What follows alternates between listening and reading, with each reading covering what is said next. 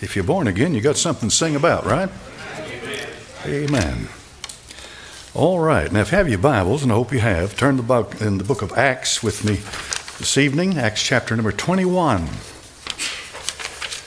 Acts 21.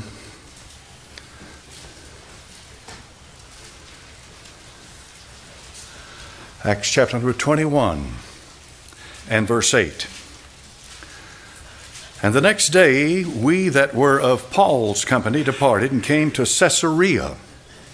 And we entered into the house of Phillip the evangelist, which was one of the 7, and abode with him. Father, bless your word now. In thy name I pray. Amen. You can be seated. Folks, the book of Acts is quite a remarkable book, as I've said before. It's the first written history of the early New Testament church. It's what it's dealing with, the history of the church. Christ has ascended back to glory. He has sent the Holy Spirit. And now the dissemination of the Word of God goes out. The preaching of the gospel goes out to the ends of the world. And it's quite a remarkable thing when you see how the Holy Spirit opens doors, closes doors, moves people here and there to get the job done. Truth of the matter is, it's not for us to find the way. He'll make a way to get God's word out. The apostle said, pray, an open door would be given to me. Now, the last chapter of the book of Acts is chapter number 28. And it says something here. If you want to turn there with me, you can. Acts chapter 28 and verse number 24. It says this, and some believed the things which were spoken, and some believed not. And so it is today. Nothing's changed. And when they agreed not among themselves, they departed. After that, now watch this. He quotes the scripture. After that Paul had spoken one word, well spake the Holy Ghost by Esaias the prophet unto our fathers, saying, go unto this people, and saying, hear ye shall hear, and shall not understand, and seeing ye shall see, and not perceive. Now watch this. For the heart of this people is waxed gross, their ears are dull of hearing, their eyes have they closed, lest they should see with their eyes, and hear with their ears, and understand with their heart, and should be converted, and I should heal them. Be it known, therefore, to you that the salvation of God is sent unto the Gentiles, and that they will hear it. And when he had said these words, the Jews departed and had great reasoning among themselves, and they still do. And Paul dwelt 2 whole years in his own hired house, and received all that came to him, preaching the kingdom of God, and teaching those things which concern the Lord Jesus Christ, with all confidence, no man forbidding him. Thus ends the book of Acts. The book of Acts is probably, I feel like, and I may be wrong, but I feel like it's written before 70 AD, because there's no record in here whatsoever of the destruction of the temple, which took place at about 70 AD. The book of Acts is a transitional book, and it is also contingent upon certain things happening. And when we get to the last chapter of the book of Acts, we find that the Jews, according to God's prophecy, once and for all are either settled as believers or unbelievers. And for those that do not believe, he quotes Isaiah chapter number 6. And I want you to see it with me if you would. Isaiah chapter number 6. The apostle quotes this book and he makes an application of it. It's a wonderful thing when you see the Old Testament scripture quoted and then applied, because that's quite a remarkable thing. Isaiah chapter number 6 and verse number 8. And I heard the voice of the Lord saying, whom shall I send? Who will go for us? Then said I, here am I, send me. And he said, go and tell this people, hear ye indeed, but understand not. See ye indeed, but perceive not. Make the heart of this people fat, make their ears heavy, and shut their eyes, lest they see with their eyes, and hear with their ears, and understand with their heart, and convert, and be healed. This scripture is quoted over and over again in the New Testament, and it's quoted in the book of Acts as it completes the history that's recorded there for us. And what comes of that is the 11th chapter of the book of Romans, where their eyes have been closed spiritually to the identity of the Lord Jesus Christ. They have been blinded. And so we find there's a big deal here, because when you blind a whole group of people, then you've got to have something going from that, and they do. Because he said, know this, that the gospel will go into the Gentiles, and that the Gentiles will hear it. I've been to Israel a number of times. I've been to what's called the Dome of the Book. And it's a dome, and inside there's a round thing right smack in the middle of it, and that whole 57-foot long scroll of Isaiah the prophet is displayed. And of course, this is a facsimile. The real thing's not there. But that 57-foot long scroll of Isaiah is right there for you to see when you walk in. When you walk in, you look at it. You're looking at a book that was written 700 years before Christ. All right? This is important now. 700 years before Christ, the book of Isaiah was written. 586 BC, the children of Israel and the southern two tribes of Benjamin and Judah were carried off into Babylonian captivity. 722 BC, the northern 10 tribes were carried off into Assyrian captivity. So the book of Isaiah fits in there at 700 BC. He's prophesying about what's going to happen to the children of Israel, even though they go into their land, they come back. He said, I will send forth my hand the second time to bring these people out, and he will, and that is yet to be fulfilled. What you've got here in the book of Acts is a statement by the Holy Spirit that these people have been blinded and that they have been set aside, they have been pushed aside, and that now the focus of the Word of God is no longer to the Jew, it is to the Gentile. When you look at that 57-foot long scroll of the book of Isaiah, it's written in what's called Paleo-Hebrew. And you have seen Hebrew letters today. You know the square type letters. How many of you are aware of what I'm talking about? These letters came out of the Babylonian captivity of 586 BC. The form of the letter changed. The name of the letter didn't, but the form did. But before that, in 700 BC, you have the Paleo letters. These are the same type of letters that were found inside that tunnel where they found the pool of Siloam. You remember the pool of Siloam? Inscribed upon the side there, the Isaiah quotes it where they could hear the axemen, the picks on either side. They could hear it. And so they inscribed it right there in stone. The Brits come along and they carve it out and they take it to the British Museum. That's where it is right now. It's called the Siloam inscription. It's one of the most magnificent things from the history of Israel because it is a physical attestation to the actual scripture itself, carved in stone. So when the Bible says in Isaiah chapter number 6 that something is going to happen, you can believe it because Isaiah is a real book and it took place exactly as God's word said that it would.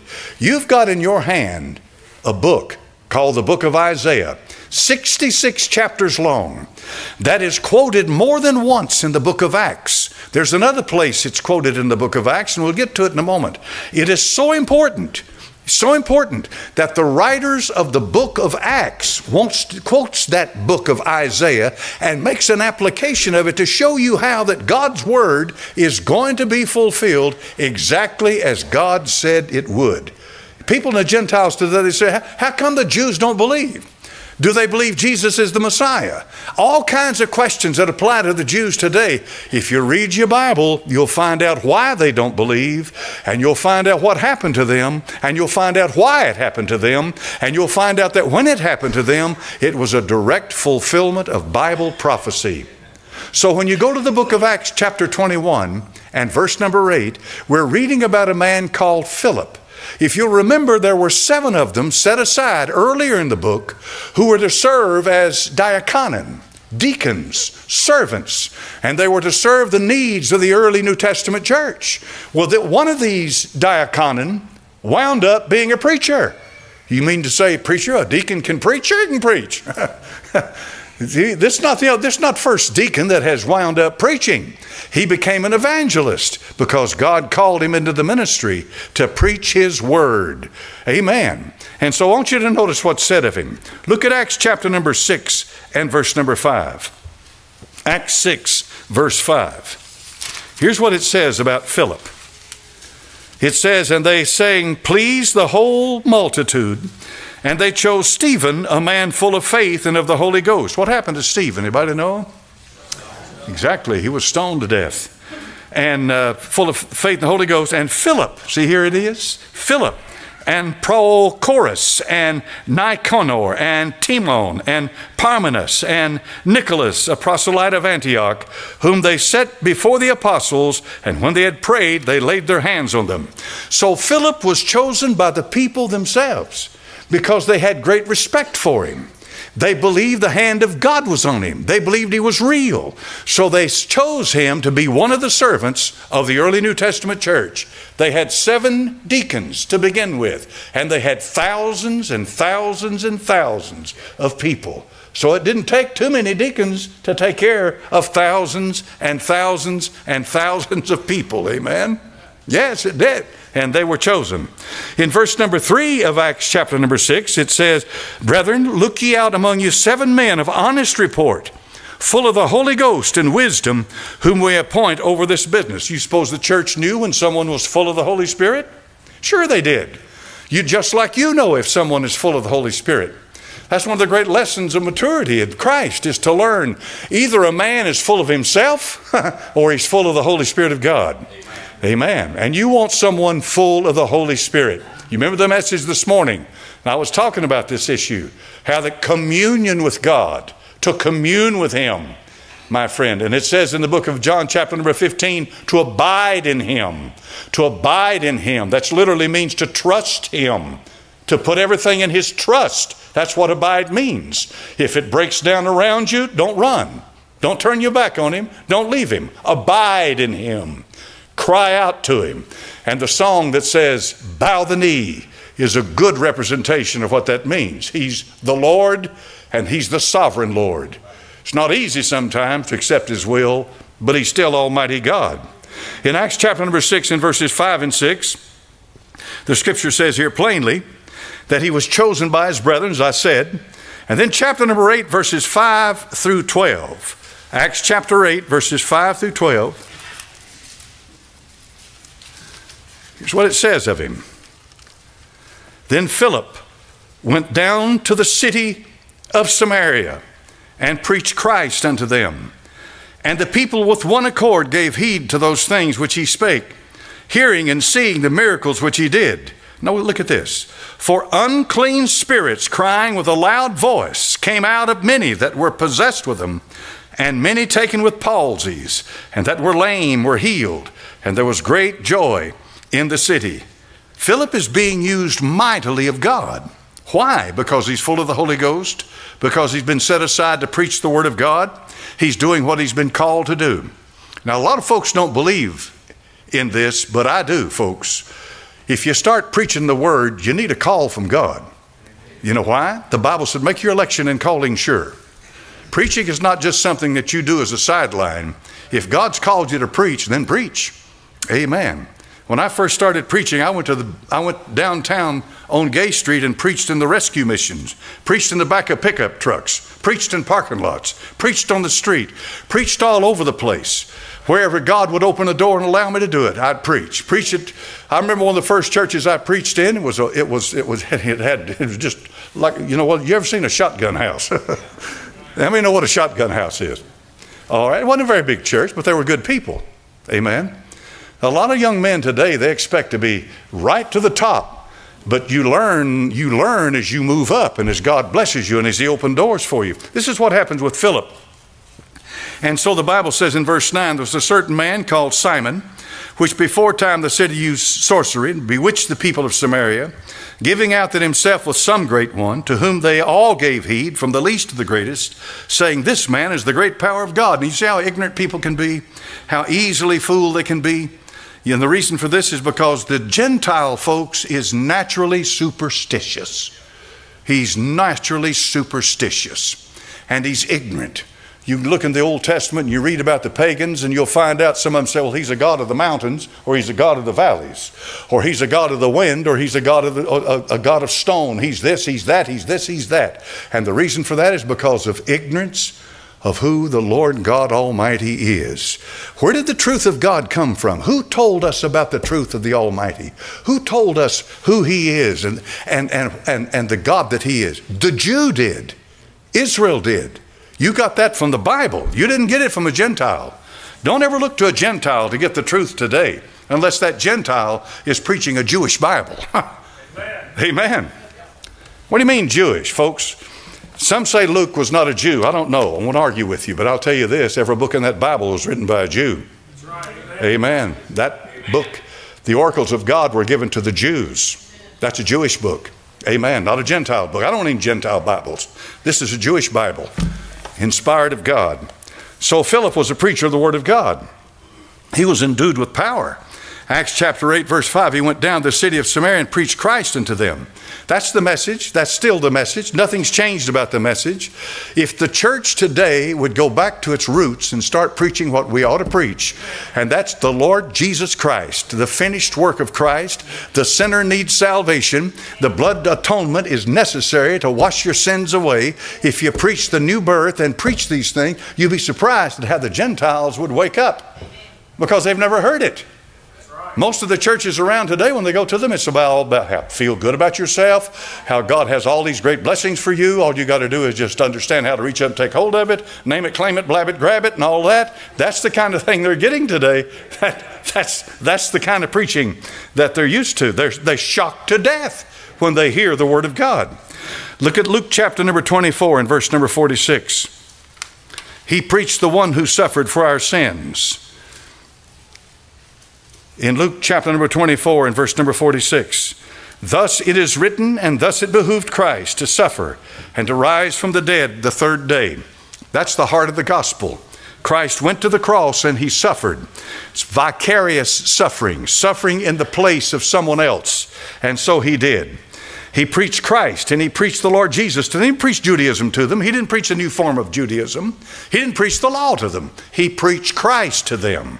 And the apostle said Christ is the end of the law to them that believe. In plainer words, it is the consummation, the perfection, the end. When Christ is preached, there's nowhere else to go from that point with any law. The Lord Jesus is the finish of the law. The Bible says in the book of Acts chapter number 8 and verse number 6 about Philip. Here's what it says. Acts 8 verse 6. And the people with one accord gave heed to those things which Philip spake, hearing and seeing the miracles which he did. So God had empowered him. This man had power on him. For unclean spirits, crying with a loud voice, came out of many that were possessed with them. Why? Because when the Holy Spirit shows up, wicked demons flee in terror. In terror. In terror.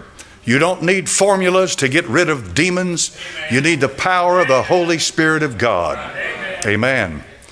And have you ever seen someone come to church and they walked in kind of laid back, cavalier-like, lackadaisy, but when they get in here and the Holy Ghost begins to move in this house, they get uncomfortable. How many's ever seen that? I'm up here where I see it. Oh yeah, I've seen the smirk on their face. I've seen, oh yeah, move me. One of these deals.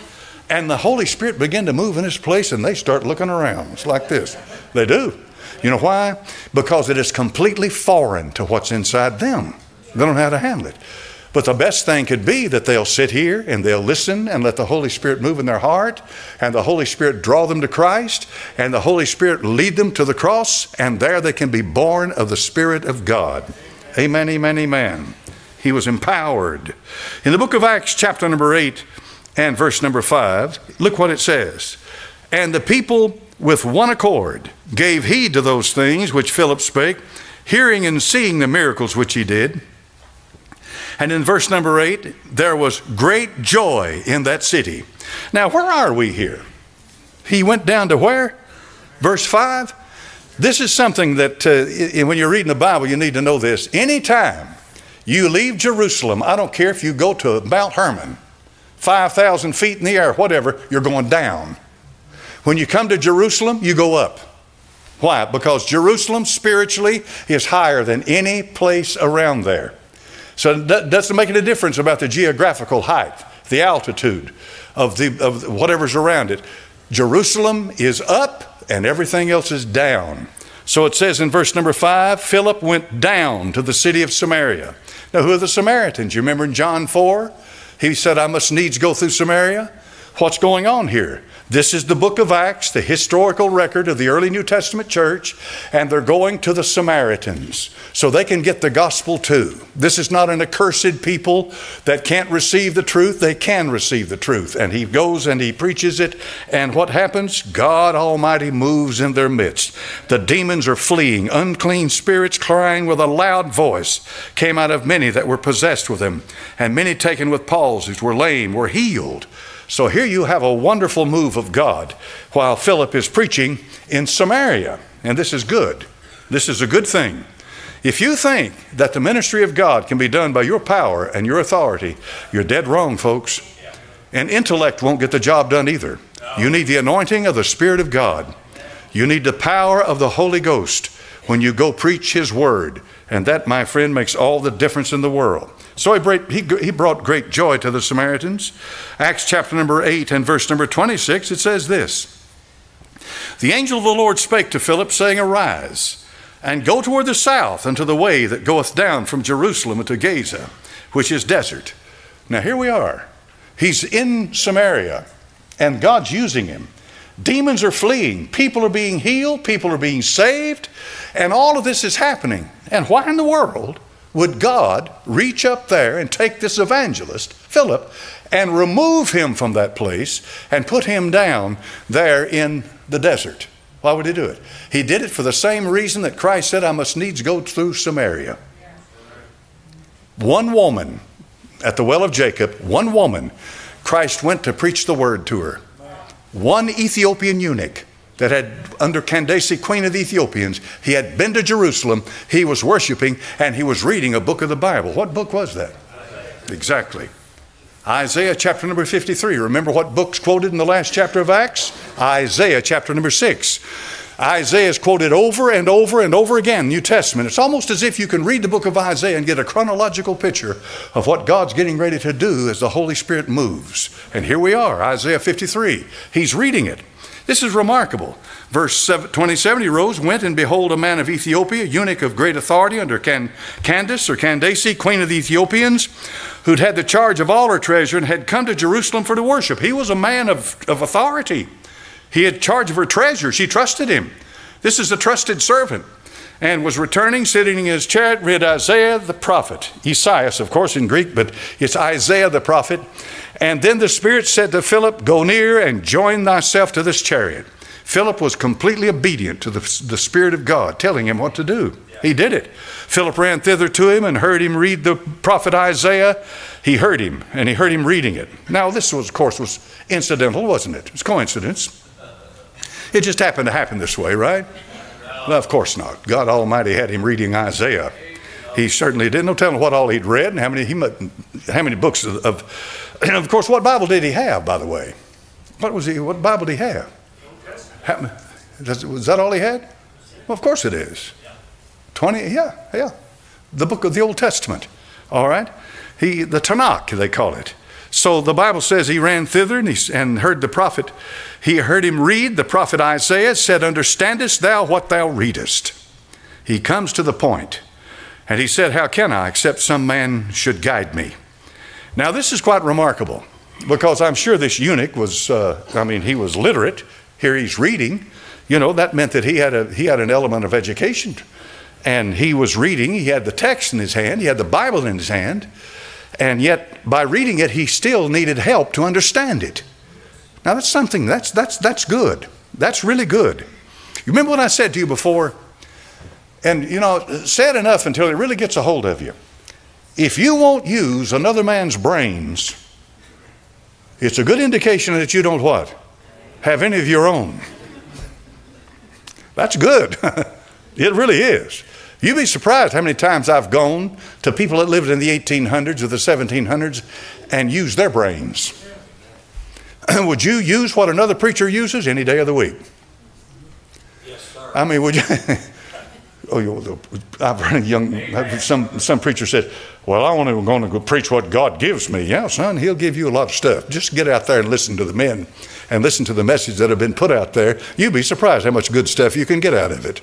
Amen. We all do it. All preachers do that, have been doing it for a long time. Amen. I even one time was in a meeting somewhere and heard a good message, and I went up to the preacher and I said, "You don't care if I use that, do you, brother?" "Well, I know, son." He said, "You go right ahead and use it." He said, "I got it from somebody else too." Amen. That's what you do. It's God's word, isn't it? Well, of course it is. "Understandest thou what thou readest?" How can I? This, of course, is the understanding the Word of God, okay? This is the bringing forth the Scripture. What is it? How do you understand it? The Bible says that they rightly divide the word of truth, right? You rightly divide it. You understand it. You can read the text, and they say that the Bible's written at about a 7th grade level. You can read the text, but what's in it? What does it mean? Who's it talking to? What is this? Who is this person? This is what the eunuch said. Now listen, that shows he's a smart man. That shows he hasn't jumped to conclusions. That shows that he knows he's got a book in his hand. He's got a book that was written at 700 BC. He's got a book in his hand that is highly loved and respected by all of Judaism. And he's reading the 53rd chapter of Isaiah. And Phillip, that's been in Samaria, is brought down to him. And he comes to him. Now, why is he in here? He's in here so you can understand how to open the Word of God. This Bible was written for the age 2023 that we live in right now. Do you think God knew that it'd last this long? Of course He did. Why is the Bible written the way it is? It's written the way it is because it's going to be for every generation that follows after. 53rd chapter of Isaiah. And I'm sure that if you've been saved any period of time at all, you've read 53rd chapter of Isaiah. It's one of the most... Now in the 53rd chapter of Isaiah, you might want to, I'm sure you've heard this, but I'll say it again tonight. Jewish rabbis have a problem with the 53rd chapter of Isaiah. They get very uncomfortable when you get them to the 53rd chapter of Isaiah. Have you ever heard the story where a Christian evangelist quoted the 53rd chapter of Isaiah and applied it to Christ to some young Jewish person? And the Jewish person said to them, "I don't listen to the Christian New Testament. I don't want to hear the Christian New Testament." And the evangelist says, "I'm quoting from your Old Testament." In other words, you didn't even know it was in there, did you? And the reason you didn't know it was in there is because your rabbi won't touch it. This is one of the most powerful passages in the Old Testament that apply directly to the Lord Jesus Christ, and they know it. It's just like the servant of the Lord of Isaiah 40, 41, and 42. They try to make it Israel. The servant of the Lord is not all. It is in one place, but not always. The servant of the Lord is the Lord Jesus Christ who comes to this world. So he's reading the 53rd chapter of Isaiah. He said, "How can I except some man should guide me?" And he desired Philip he would come up and sit with him. The place of the scripture which he read was this: "He was led as a sheep to the slaughter, and like a lamb dumb before his shearer. So opened he not his mouth. In his humiliation his judgment was taken away. And who shall declare his generation? For his life is taken from the earth." And the eunuch answered Philip and said, "I pray thee, of whom speaketh the prophet this? Of himself or of some other man?" Now, you know, when the books of the New Testament were written, folks, they weren't all just written in one place and compiled together. And here you've got the New Testament books, 27 New Testament books. It didn't work that way. Didn't work that way. One book was written here, another one was written over here. The one who wrote this book over here may never have seen that one that wrote this book over here.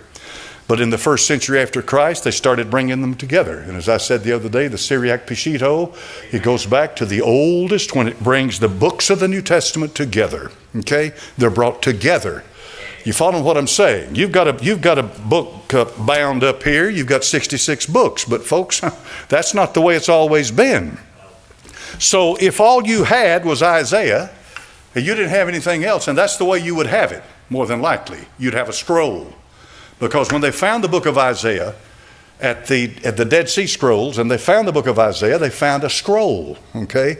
It was wound up, that scroll. They didn't find a whole book of books of the Bible. They found the scroll. They found different books of the Bible, but they weren't together like this. Are you following what I'm saying? Yes. Okay. So when they had the book of Isaiah, they had the one book. It's very easy to understand or to believe that there may have been people that the only book they ever saw was the book of Isaiah. Right? Of course. So who's he talking about? He said, that's a legitimate question. He said, "Who is this?" And Philip opened his mouth, verse 35, and began at the same scripture and preached unto him Jesus. Now what is that? That's interpretation. See, an application.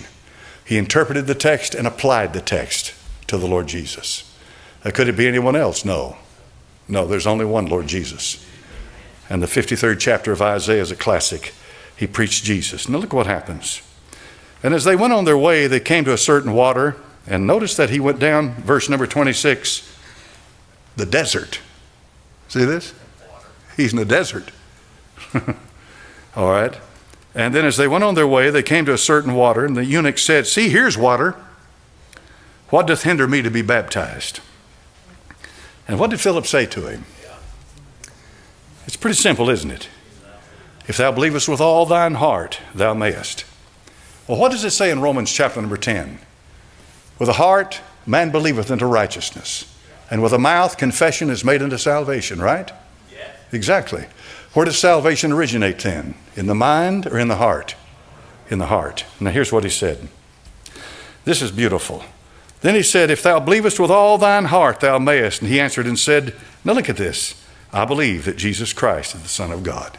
Amen. And it's obvious that that's what Philip had preached to him. When he preached Christ, he preached him to be the Son of God. He commanded the chariot to stand still. They went down both into the water, both Philip and the eunuch, and he baptized him. And when they were come up out of the water, the Spirit of the Lord caught away Philip, that the eunuch saw him no more. And he went on his way rejoicing. But Philip was found at Azotus, and passing through, he preached in all the cities till he came to Caesarea. I can't imagine what went through Philip's mind. I really do. I mean, zip, zip. And I mean, he caught him away. This is not easy to get a hold of what's going on here. Was it like John in Revelation? I was in the Spirit on the Lord's day. You know, has he physically moved him? I think he physically moved him from the south to the north. And but when he did, was he up in the sky moving around, watching the clouds fly by? I mean, he moved him physically from one location to the next. And when he got there, Philip just picked his Bible up and started preaching Christ again. Amen. Amen. Amen. If you want something exciting, read the Bible. To me, that's pretty exciting. Yes, sir. Move from one place to the next. He went down there at the direction of the Holy Spirit, did what God called him to do, and then the Spirit of God took hold of him, caught him, and took him to Azotus. And away he went. My, what a thing. Isn't that something? Well, that's Bible days. Oh, don't be so quick to say Bible days. God can do anything he wants to, anytime he wants to, anywhere he wants to. Be careful you don't entertain angels unaware. So anyway, he obeyed the voice of the Holy Spirit, and he did exactly what God called him to do. So who is Philip? Philip is a chosen vessel of the Lord. The people had great faith and trust in him. And he started out his ministry and service to the Lord as a deacon. And then God laid his hand upon him and called him into the ministry to preach. And so he began to preach and became an evangelist. And then God used him to open up the Bible, not just to the Ethiopian eunuch, but to us who read this. If you can read the 53rd chapter of Isaiah and say in your heart, well, that's not applying to the Lord Jesus, well, then what are we doing with this? Of course it is. The 53rd chapter of Isaiah. Isn't that remarkable, though? 2,000 years ago, they could take that Old Testament text and they could read Christ in those scriptures. He said, search the scriptures, for in them you think you have eternal life, and they are they that testify of me. What a thing. What a wonderful thing. And so he was taken to Azotus. And passing through, he preached in all the cities till he came to Caesarea. And he stayed faithful to his call from Christ. Amen. He abided in the calling wherewith he was called. He did what God called him to do. And he was, when you do what God calls you to do, if you're doing what the hand of the Lord's laid his hand upon you to do, there'll be a satisfaction about it. There will be. There'll be a satisfaction. And there'll be peace. And you won't be wrestling and struggling with it. I've seen a lot down through the years of people that they mean well, No doubt in my mind about it. But it is not my place to tell somebody whether they're called to preach or not. Amen. That comes from God. Yes, sir. That's not my job. Amen. That's not my place. And I've heard preachers say that, well, I let them know. No, you don't let them know. God will let them know. That's not my calling. Amen. Because we don't all minister the same way in the same place. We'll leave that to the hand of the Lord. Amen. I went to my pastor when God first called me to preach. And Bill Cardwell was my pastor. I said, brother, how did you know when God called you to preach? Well, yeah, too, couldn't it? Now, when you say that to a pastor, what do you think he's going to think? He said, well, I'll tell you what to do. Put your fleece out. I'm like, what? Because I hadn't read a whole lot of the Bible. I vaguely knew about Gideon and his fleece. I said, okay, where's my fleece at? How am I going to put my fleece out? What am I supposed to do here? He said, put your fleece out. And so I started putting my fleece out. And fleece here and fleece there and this and that, and pray and look up here and wonder and search my heart. And I thought, well, maybe this is just some passing nothing, you know. And so just get up and walk away from it and forget it, but it won't leave you. It won't leave you. You won't leave you. And so finally, when I got on my knees, I said, Lord, this is what you've called me to do. This is my life. This is what I'll do it. I'll do it. And then there was a peace that came upon my soul and pure terror. Y'all try preaching sometime. Amen, brother. I told you before, I told my pastor that Sunday morning, I said, God's called me to preach. He said, all right, son, preach this evening in the evening service. I said, you got to be kidding me. You mean that's all the time I got to get ready? And I went in the bedroom, shut the door, locked the door, isolated myself, and sweat blood for the next 3 or 4 hours. I did. I'm serious. God hears me. He knows what I'm talking about. Man alive. And then I got up that night, and I mean to tell you, my heart was pounding in my chest. I broke out in a cold sweat, scared to death, opened up the Bible, and after I got over the fear, words started coming to me. Words started coming. Words started coming. And I knew that I had done what God called me to do. Amen. Father, bless your word. Thank you for the time we have together with your people. I don't know if there's anybody in this house tonight that you're calling, that you're moving in their heart, that you've put a burden upon them for some work, some place in the ministry, something that you want them to do for you. If you have, Lord, then that's your calling. It's not mine. But I pray for them. I pray for them, Father. I pray for them. Pray for all the preachers in the house. God bless them, Lord. Bless them. Fill them with the Holy Ghost. Give them wisdom in the scriptures, Lord. Give them labor for their souls for their labor. Give them what they need to do what you've called them to do. I ask this now in Jesus' name, and amen. All right, stand up tonight.